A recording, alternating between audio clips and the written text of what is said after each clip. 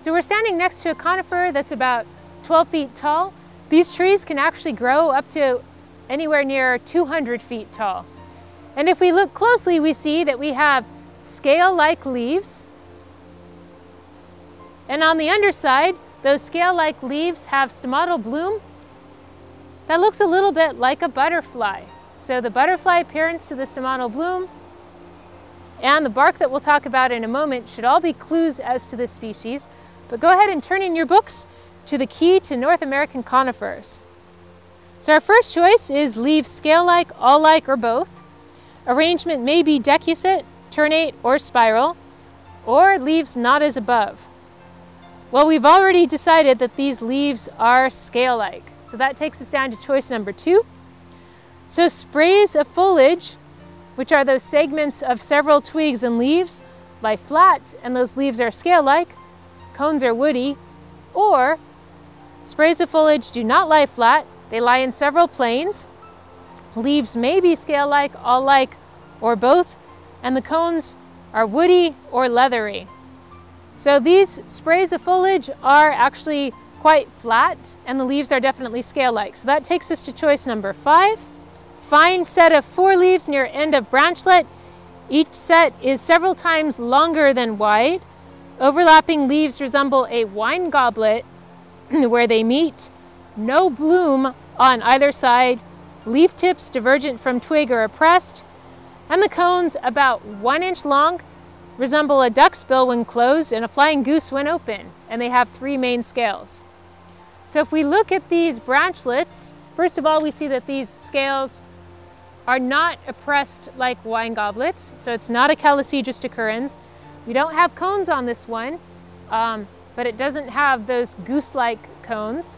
And we already mentioned that on the underside, we have stomatal bloom. So then if the set of 4 leaves not as above, about as wide as long, leaf tips oppressed or divergent, no wine goblet, and some species have bloom, others don't. Cones small, woody, round, or elongated. That takes us to choice number 6. So ultimate sprays, which are sets of needles nearest the tip of the twig, are about 1/16 of an inch wide. The cones are small, round, and woody, or the ultimate sprays are about 1/8 of an inch wide, so a little bit wider. The cones are small, less than 1/5 of an inch, woody, cylindrical, and there are numerous pairs of decussate valvate scales. So we definitely have numerous pairs of these decussate scales. So it looks like we're looking at Tua plicata.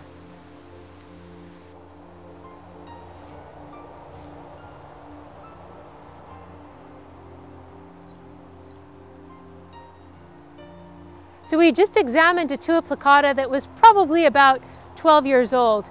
And here we have a Tua plicata that's probably closer to 100 years old. So what you'll notice on the more mature trees is that you start to develop this bark that has these really fine ridges. So it's not as deeply furrowed as something like your Pseudotsuga menziesii or Douglas fir, but you still start to develop more of those ridges. The bark on your Tua plicata is typically anywhere from about 3/4 of an inch to 1 inch in thickness, and it's really fibrous and thick. The wood is very dense and very resistant to rot. So anytime you'd like to build something that needs to be very rot resistant, this is excellent material. So whether it's siding, caskets, or even your planter boxes, this makes excellent material. It's often marketed as cedar, but as you probably remember, this is not a true cedar. This is Western red cedar Tua plicata.